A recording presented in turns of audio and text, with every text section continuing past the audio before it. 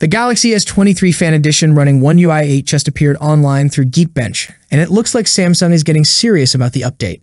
Samsung is preparing to bring One UI 8 based on Android 16 to more of its Galaxy devices.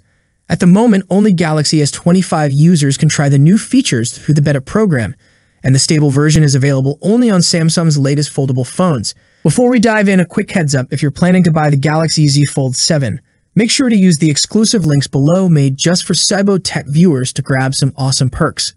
You'll get a free $50 Samsung credit just by clicking the link, plus up to $150 storage upgrade credit, which means you can either double your storage for free or get a big discount on the 1 TB model.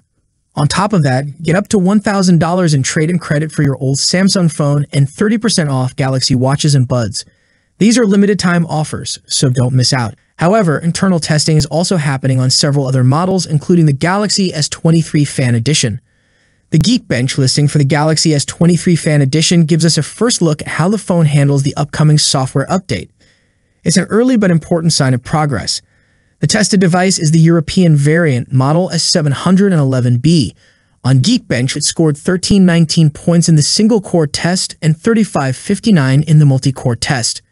These results may not break records, but they confirm that One UI 8 is running smoothly, even in its early stages.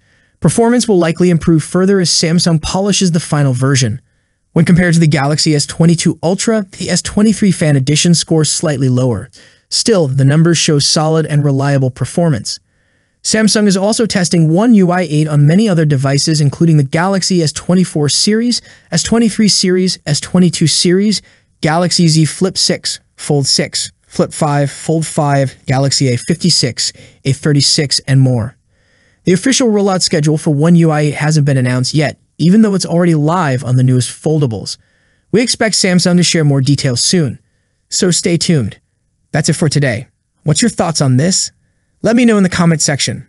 As always, see you in the next video. Peace out.